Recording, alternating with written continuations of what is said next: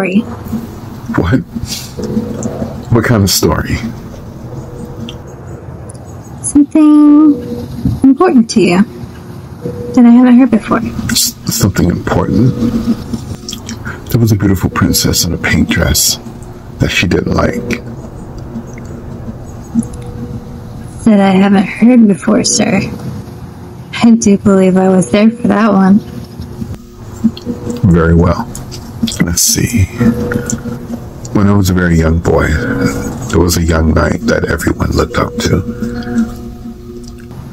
He wasn't fearless, but he faced his fears boldly, as it was just, and he looked after those around him as if they were his own family. Though at that time, he was an only child. He was beloved by many. He trained me a little bit when he could.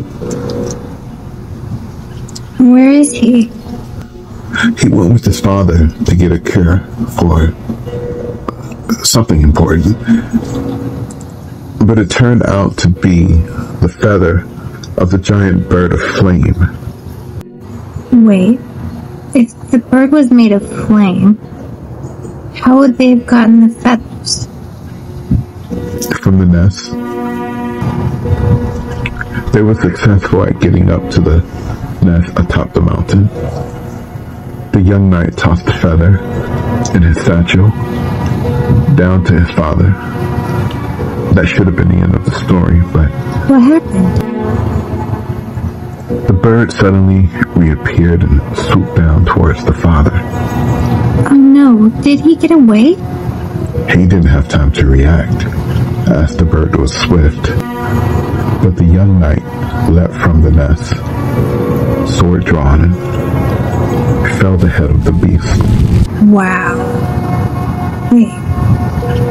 You were speaking about the knight in past tense. Did he... The bird erupted into a burst of intense flames. The knight was consumed by them. His father came back alone. I was standing outside the city when he arrived, so he relayed the story to me. He was such in a state of shock and grief. He never mentioned his son again, and the knight's mother forbade anyone from speaking his name. Well, I suppose since I don't know who the parents are, it wouldn't hurt anything if you told me the brave knight's name so that I may keep this story so important to you close to my heart. It's not to tell anyone else. I don't want it to become a danger to you, your height. What did I say about calling me that when we're alone? I dare not call you anything else. I have not the right nor the station. I'll concede to that for the moment if you tell me his name. His name was Alexander. Your Highness, are you alright?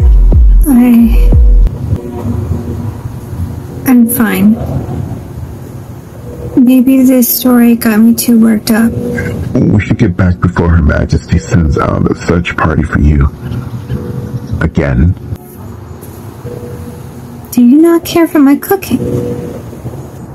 You didn't make that.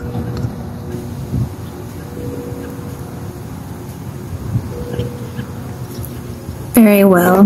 We'll head back.